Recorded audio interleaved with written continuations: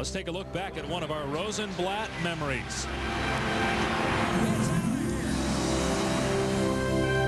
1982, now known as the Grand Illusion play. Miami pitcher Mike Kasparzak fakes the throw to first, and first baseman Steve Lusby pretends the ball has been overthrown.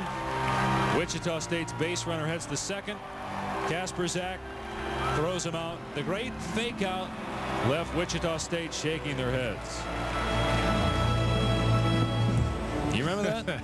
I do. You know, and watching that, what's funny about that is everybody's involved in that play. Everybody in the dugout is pointing. And what's even really unique is you look at the bullpen catcher in that situation. He's running like he's going to get the ball. So it's not as if just the pitcher and catcher were playing in that. Everybody in the dugout, everybody in the team knew that they were going to put that play on. Was there anything that you can remember that you did in your career where you faked somebody out and got them out? I did the hidden ball trick a couple of times.